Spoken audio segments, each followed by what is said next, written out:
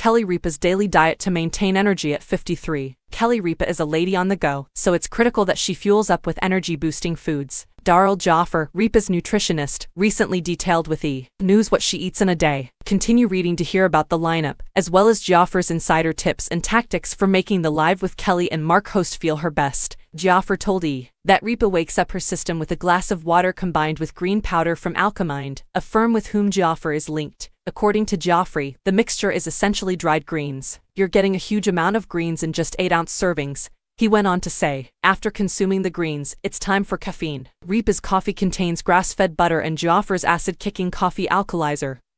He stated, Ripa's days as a morning talk show presenter begin early, so by the time Live ends at 10 a.m. EST, she is ready for breakfast. Jaffer also mentioned that she dislikes eating before being on air. According to Jaffer, after the show, she typically eats a green apple, a couple tablespoons of almond butter, and a teaspoon of cinnamon mixed into a porridge-like consistency. Ripa's lunch is always a salad topped with microgreens, avocado, sprouts, and raw nuts. Jaffer said she'll consume more raw nuts before and after the workout to maintain her energy. Jaffer said Ripa eats a smaller version of her lunch salad for dinner, but adds some steamed or grilled vegetables and a protein side that could be grilled tofu, tahini, or some fish protein.